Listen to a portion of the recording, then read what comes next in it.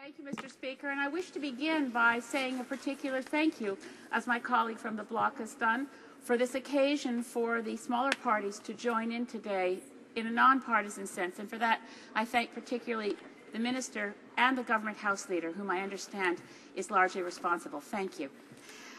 Le 11 novembre est un... November 11th is a day to remember all soldiers who died with the conviction that they had been sent to the front lines to defend freedom. We must show our gratitude towards those members of the armed forces who made the ultimate sacrifice, who gave their lives to this noble cause.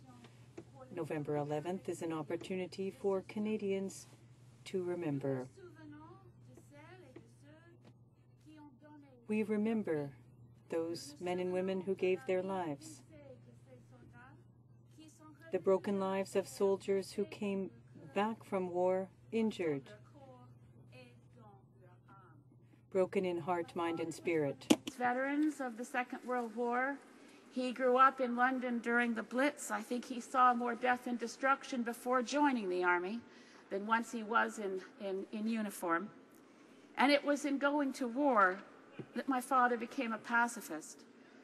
We recognize the sacrifice of so many who've gone into peacekeeping missions, into armed conflict, selflessly. There is no greater example of selflessness than to give your life for a larger cause. And we always say that their lives must not be in vain. But in doing so, we need to commit to greater efforts to avoid war, to avoid conflict.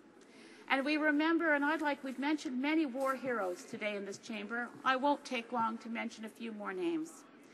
Those who've sacrificed so much in war and come back home to Canada and have had to continue to fight on behalf of other veterans. I'd like to particularly recognize Lieutenant Louise Richard, co-founder of Gulf War Veterans Association of Canada, who together with Captain Sean Bruya did so much to defend and help other veterans, Colonel Pat Strogren, who did so much as an ombudsman, and Corporal Dennis Manouge, whose recent efforts selflessly helped so many. And I want to thank, again, the Minister of Veterans Affairs for putting the matter to rest after Corporal Manouge's efforts in court. We recognize on November 11th the great sacrifices in wartime. Sacrifices not only of individual soldiers, but of those who loved them, those who lost them, those who welcomed them home with open arms. We remember on November 11th that many have given their lives for the life that we enjoy today. On November 11th, we remember with gratitude. On November 11th, we remember and pray that war will be no more. Thank you, Mr. Speaker.